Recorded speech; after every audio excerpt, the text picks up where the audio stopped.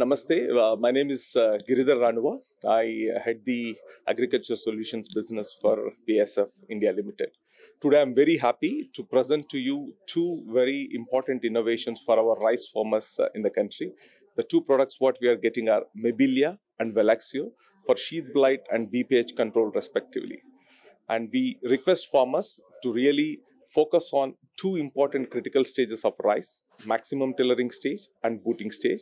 When used, these products at the right time, with right recommendation and right water volume, it not only controls the diseases effectively, but also ensures a very, very healthy crop stand, which can eventually translate into higher yield. So we request farmers to please use Mibelya at 35 days after transplanting in transplanted crop or 50 days after sowing in direct sown during maximum tillering stage for effective control of sheath blight, and at the same time to use Valexio after 45 days after transplanting in transplanted crop or 60 days after sowing in direct sown for effective control of BPH and eventually increase the overall yield. Thank you.